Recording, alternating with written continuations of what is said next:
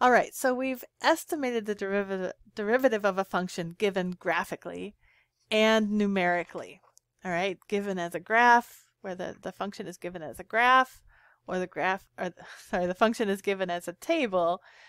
We've estimated the derivative of the function. Now we're given a function as a formula. All right, and we want to estimate the derivative of the function. All right, but now one thing we could do is just set up a table of values, right? The nice thing about having a function is we can choose points that are close together and we can actually put them into the formula and calculate values. All right, so first thing I want to do is just take this function and evaluate 2 points that are really close together. So I'm trying to find the derivative at -1. If I take 2 points, if I take a really small interval, like maybe I take x is between, let's say, -1 and -0.99999. All right, that's pretty darn small, right? That's a very small interval. But I can find the average rate of change over that interval. And that is going to be pretty darn close to the value of the derivative of the function at that point. Okay, so let's do that. I'm going to find g of -1. That's pretty easy. Just going to plug it in. All right, I'm just going to get -1 squared is +1, and then -2 times -1, so that becomes a +2. Plus 5. All right, 1 plus 2 plus 5 is 8. So g of -1 is 8. G of -0.99999. I have 5 nines. Okay, you have to be careful because you want to have the same number of nines, right? When you for the you want to keep track of how many decimal places you have here. All right, I'm just going to plug this into my calculator. And when I plug it into my calculator, I get 7.99996. Okay, so I just took this value, -0.99999, and plugged it into the formula up here for g of x. All right, so now I can find delta y over delta x. That's my average rate of change over this very small interval. I'm going to take 8 minus 7.99996 and then take a -1 and then subtract a negative. That's just going to be a positive 0.99999. All right, I have 5 nines. Okay, just be careful. Make sure you're using the same number of decimal places. Don't round off. All right, we're trying to get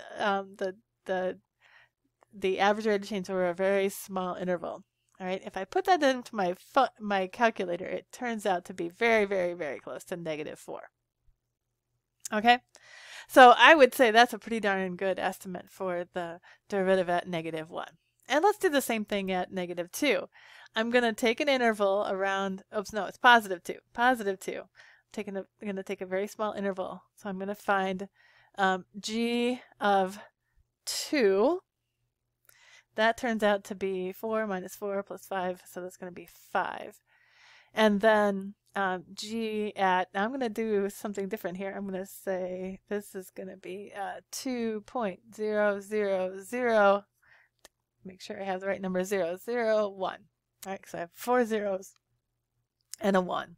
If I put that into my calculator, I get 5.00002. Don't round off, right? We need all those decimal places to calculate this accurately. All right, so calculate those two values, and then I can find delta y over delta x just by taking the change in the function values. So 5.00002, make sure you have the right number of zeros, minus 5 all over 2.00001 minus 2. Put that into my calculator, and that's approximately equal to 2. All right, so I've estimated the value of the derivative at 2 points. And I could keep going, and I could create a table of values, and then I could graph it, and then I'd have a function given numerically. All right. So, but I want to do something fun here. You notice here I just well, let's look at that g of 2. All I did was I added a very small amount, right? 0.00001. That's how much I added to it. So I'm just taking 2 and adding a small amount. So what I want to do is I want to find a I want to take g of x. I want to find a general equation for g at x plus a very small amount. So this h is a very small number. This is a very small amount. So I'm taking, I want to find a general formula. So I'm going to take, I want to find so first thing I'm going to do is just find g of x plus h, where h is a very small amount. All right, so now I know I have the formula for g of x. So g of x plus h, right? This is a composition of functions, right? I'm basically putting x plus h in. Anywhere I see x, right? So I have x squared becomes x plus h squared when I substitute x plus h instead of x, right? In place of x. Minus 2 times x plus h plus 5. All right, so g of x plus h is going to look like that. Now I can simplify that. Let's go ahead and expand this out. X squared plus 2hx plus h squared. Okay. And then I have minus 2 times all that. I'm going to distribute the negative 2. So it's going to be minus 2x minus 2h and then plus a 5. And now I could take away those. I don't really need these parentheses anymore. So I'm actually going to take those away. And I've got a couple of x terms, but they have, one of them's 2h and one of them is, 2h times x and with negative 2 times x. So they aren't quite like terms. So I think that's as good as I can get as far as simplifying the formula g of x plus h. Now the reason I did that is I want to now put that into the formula for average rate of change, right? This is average rate of change, and h is just a small amount. Okay, so I'm just dealing with variables here. So let's go ahead and figure this out. So I'm just going to copy down my g of x plus h is x squared plus 2hx plus h squared minus 2x minus 2h plus 5. And I'm going to subtract the whole quantity g of x. Okay, well, it's up there off the screen, but g of x is just x squared plus 2, or was it minus? Hang on, where was it minus? I think it's, yeah, it's minus. Minus 2x. Let me erase this plus here. Oh, come on, I want the eraser. All right, minus 2x and then plus 5. All right.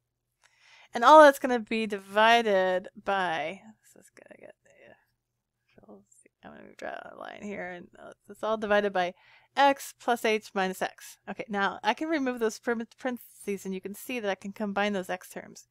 X minus x, right, those cancel. And so really this is all just over h.